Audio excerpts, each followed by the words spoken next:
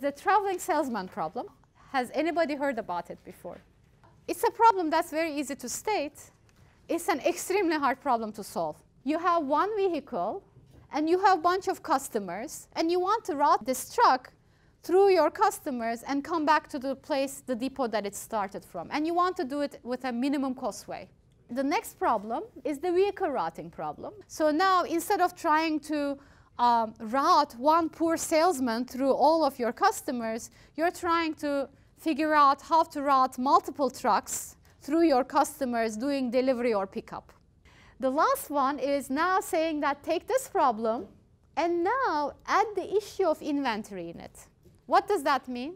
This means that I am not only deciding on which truck should go to which customers, but I'm also deciding on when I actually come to you and stop at you to deliver something, I'm going to decide how much to deliver.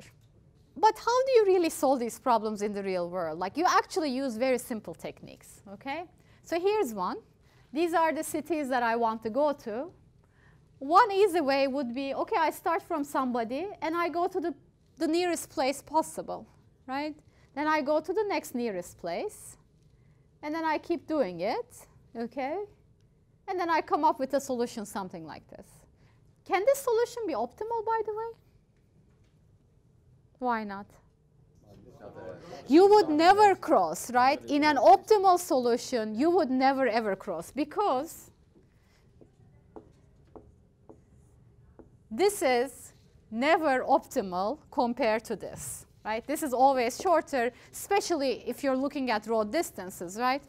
So whenever you see a cross, right, like right here and right here, you know that you're not really optimal.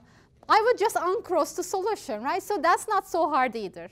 So some of the most sophisticated real-world TSP solutions just does that. Comes up with a very simple algorithm for solving the problem, and then looks at the final solution and uncrosses things.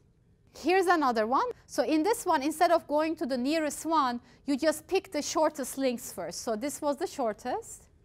Then I pick this one. And if I keep doing this, I would get to something like this. Looks like a much better solution. Still there's a cross. And there is a cross, but very easy to fix that one, right? It's very easy to fix that one. So another one, you first divide the space into these kind of neighborhoods. So, you know, maybe this is one way of routing. Another way, come up with that. Okay? If the routing is a big issue in the organization, of course you'll have to spend time and come up with more sophisticated ways of doing this. But if this is like, if routing is something that you do every day, it's not a big deal, you kind of know what you're doing, using these kind of simple ideas actually just works.